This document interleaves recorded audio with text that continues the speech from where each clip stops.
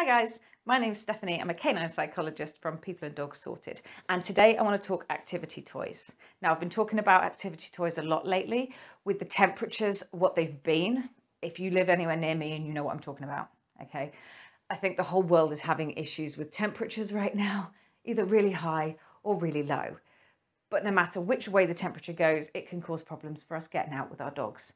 Some dogs respond better to heat. Some dogs respond better to cool temperatures. My boy manages the cold, no problem at all, but rack that temperature up and it's a big, big problem.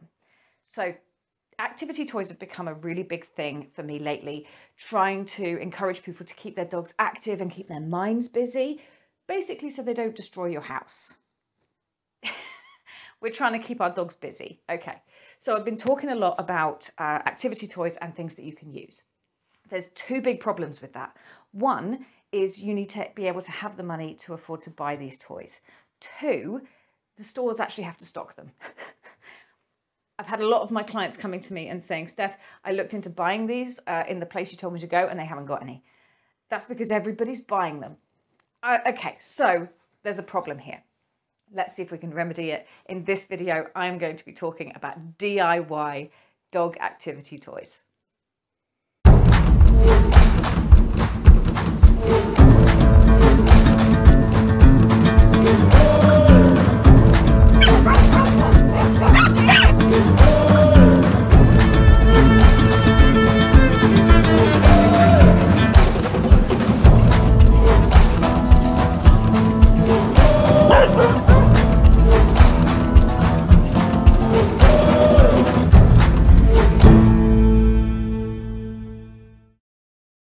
So before we go into creating our DIY dog activity toys, little disclaimer, all dogs must be supervised using these toys at all times. I just have to say that so that you know I've said it. You will know whether or not you have a dog that is likely to pick up small pieces and eat them and swallow them, or whether or not you've got a dog that was more interested in the food and less interested in the plastic bits or whatever. But I just need to add that as a disclaimer that please, please monitor your dogs while they're playing with these. Some of these are great activity toys that you can set up to play with your dog. It's nice to play with our dogs, and being involved in those activities is a really nice way of boosting that relationship between you and your dog. So it's never going to be a bad thing, but please supervise your dogs while they're using these toys. So this is the first puzzle toy that we're going to attempt to do a DIY version of. This one has a slider at the bottom and you can put treats into any of those three little sections there, and the slider can cover whichever one you want to put the food in. The three at the top are removable entirely. So again, if your dog is a bit of a destroyer, you might want to just keep an eye on them in case they run off with any of the bits. Hopefully the dogs are going to be really intent on finding the food and they won't worry too much about the little plastic bits, but again, please be careful. But this is the one that we're going to try and replicate. This one has big suckers on the bottom, which attaches it to a flat surface. Now, we're not going to be able to replicate that very well. So again, we're going to have to monitor our dogs so that they don't disappear off with the whole toy.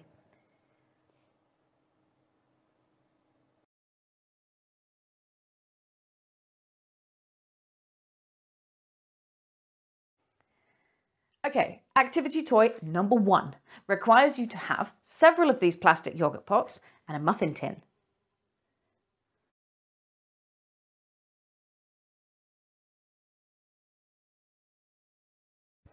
Here I have my muffin tin.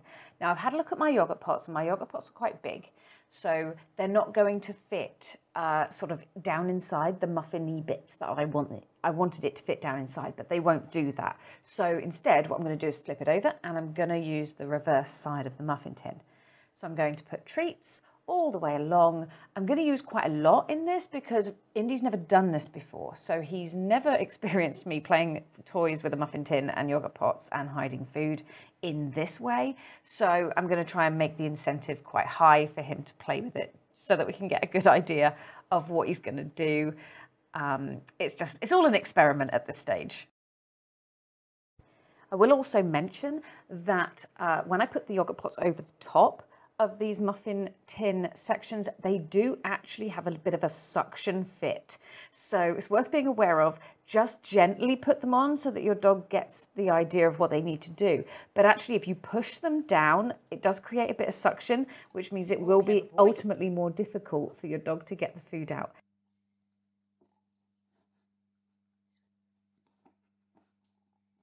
Good boy. Good boy. Next one.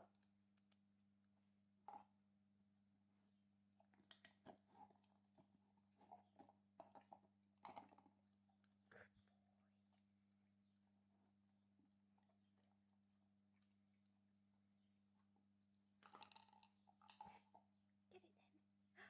Next one.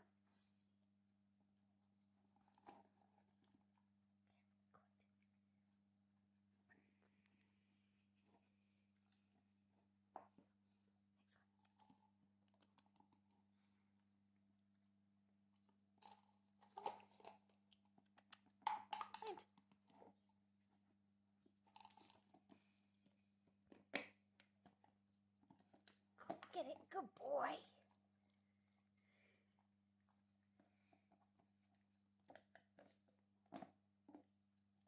Good boy.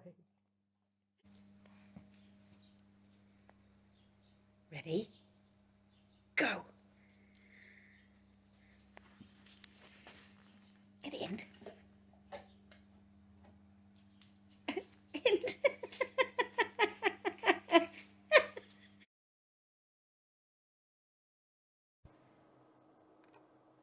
So the next toy that we're going to look at replicating is the snuffle mat. Now, the snuffle mat is basically made up of lots and lots of bits of fabric that you can hide food in amongst the folds in the fabric. It's a lovely toy, especially for dogs that are a little bit unsure, a little bit anxious. These are fantastic little ways to get your dog sniffing things out, using their primary sense to locate food, push the fabric aside to be able to get in there and find those little treats. Activity toy number 2 is replicating a snuffle mat. And what you need is a large piece of fabric, a towel, a sheet, something that you can gather the fabric up and hide food inside this to replicate a snuffle mat. Now, it is relevant to the size of your dog. So if, like me, you have a very large dog, the best thing to use is something bigger that you can gather up in various places to hide the food, so they have to go through and find it. I will also mention that when it comes to stuff like this, dogs really love to kind of chew and go round it and nibble, okay? So I would recommend that you don't use anything that you're not prepared to lose. So the first thing that we're going to do is we're going to lay this sheet out on the floor. I'm going to gather it up, so I'm kind of making it pretty random. We're gathering bits up and we're flattening out other bits. We're creating little pockets and ripples in the fabric so that we can hide food inside those bits. And our dogs are going to be getting onto these. They're going to be using their feet, using their face and their nose to sort of push the fabric out the way. We might get a bit of paw action as well going on. We'll see how Indy takes to it. Again, I have never done this with him before because I have a snuffle mat. So this is completely new to him. He's not done this before.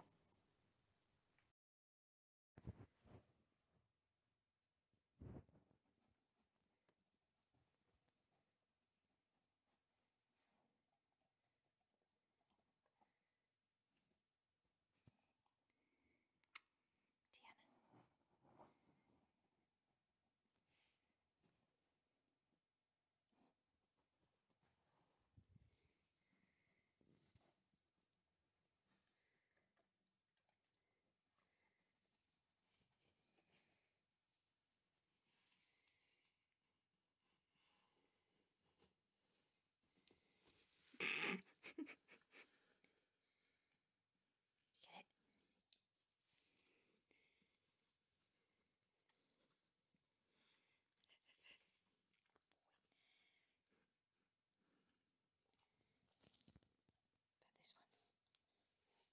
Good boy. So for argument's sake, let's say that you've got a muffin tin, but you don't have 12 yogurt pots to be able to put the yogurt pots over the top of the bits on the muffin tin. Whereas before we used the flip side of the muffin tin. If you use the dips in the muffin tin, you can put the treats in the holes and cover it with just about anything. So in this case, I have some tennis balls and some other rubber balls that I'm going to put inside. And we're going to use yogurt pots and tennis balls and see what he likes the best. Now, Indy loves a tennis ball, so he might just grab one of these and run off. We'll see. We'll see.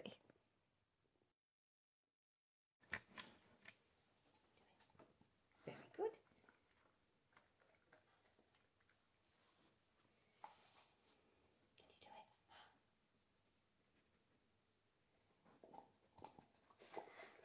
Boy.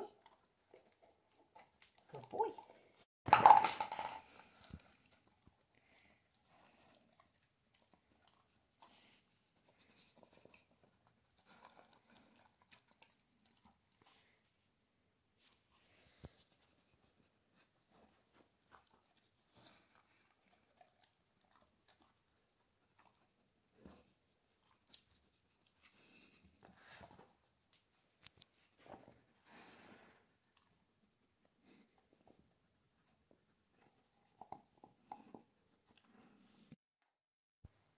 And we should probably do a flip side of this. So if you have the cups and you have the yogurt pots, but you don't have the muffin tin, then never fear, because this is a great activity to do just as a standalone activity.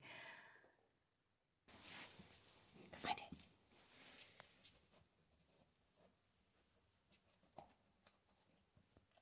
Good boy.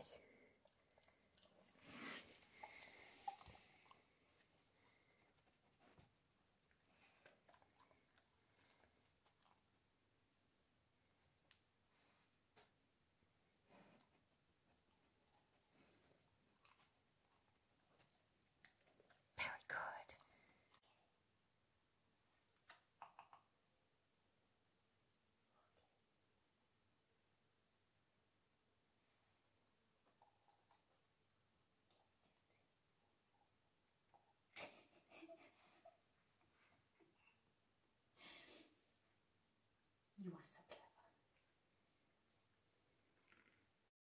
Ultimately, activity toys can be made from almost anything, even right down to just a few plastic cups that you've got in the cupboard.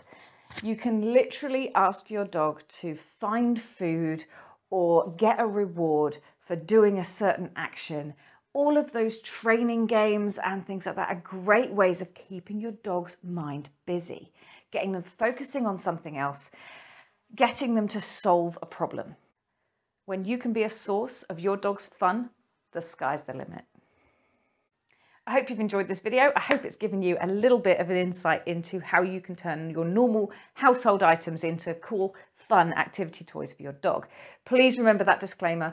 Please remember to supervise your dog whenever they are using these kinds of toys. With any toys, it's always best. Better safe than sorry. With all that said, all that leaves me to do is to say a huge thank you to my PADS patrons. Thank you, thank you, thank you. I wouldn't be here without you. If you're interested in becoming a PADS patron, please check the description box below for a link. Like and subscribe to my YouTube channel. You've no idea how much it helps my channel when you do that. I would be so appreciative to anybody and everybody who hits that subscribe button. Hit me a thumbs up if you like this kind of video, and I'm more than happy to do some more. All that done, dusted. I'll see you guys again very soon.